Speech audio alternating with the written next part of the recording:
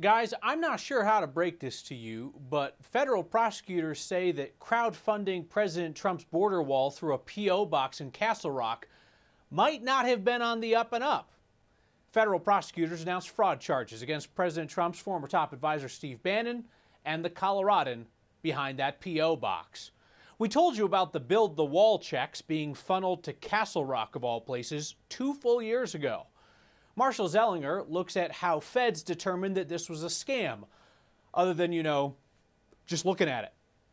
The guy behind an energy drink filled with 12 ounces of liberal tears is in trouble for his work helping to privately fund a border wall. Tim Shea was arrested by postal inspectors at his Castle Rock home this morning. He was indicted for his role in We Build the Wall, the GoFundMe fundraiser that had physical checks coming to a Castle Rock P.O. box starting in late 2018. The money was for Brian Colfage, a triple amputee in Florida who was behind the private funding for a border wall, an effort that raised more than $25 million. Multiple times, Colfage said 100% of the money would go to a border wall and that he would not pay himself a penny. Colfage was also indicted today, along with Steve Bannon, former advisor to President Trump.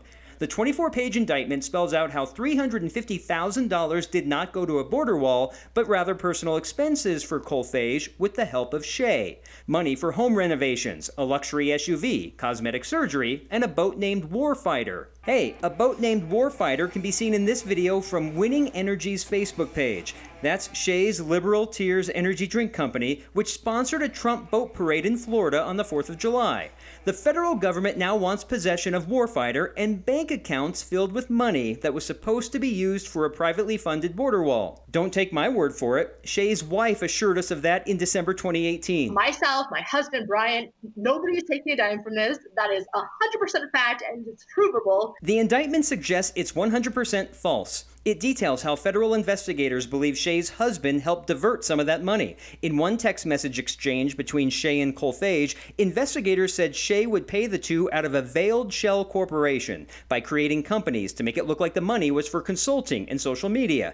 The indictment goes on to say a shell company created by Shea received wire transfers from We Build the Wall, with tens of thousands of dollars going to Colfage and tens of thousands to Shea. Shea's wife in 2018 explained to us why they were working on a contract with the government to make sure the donated money went to build a border wall. The government's not great stewards of people's money, and it could just be misappropriated in little ways and whatever. And we don't want that to happen. That's not our purpose. How about another Colorado connection? Former Republican Congressman and gubernatorial candidate Tom Tancredo is on We Build the Wall's advisory board. He didn't reference Shea in a text to me, but said, "This is the first I've heard about it. I have not been contacted by any authorities. I can't imagine that Steve Bannon, whom I know well, is either this careless or this dumb." Tim Shea was in federal court today. His wife was not arrested. Tim can get out with a $250,000 bond and can have no dealings, Kyle, with money from We Build the Wall, either raising the money anymore or moving the money. Marshall, there's a part of this that is just like laugh out loud clumsy if it wasn't so sad, because the money, of course, came from real people. Real conservatives in Colorado and elsewhere around the country who thought that they were donating money for this cause that they believe in, and the feds say that it ended up in the liberal tears sport boat there. There's two things that stand out to me. One is that a financial institution, one of the banks, apparently tipped everybody off that, hey, people are looking at your accounts, just so you know. So someone knew something to tip off an agent to go to the bank. And second, that it was postal inspectors that made the arrest. Of all weeks, it's the Postal Service coming to the rescue, perhaps, of people's money. That's rich. Marshall, thank you.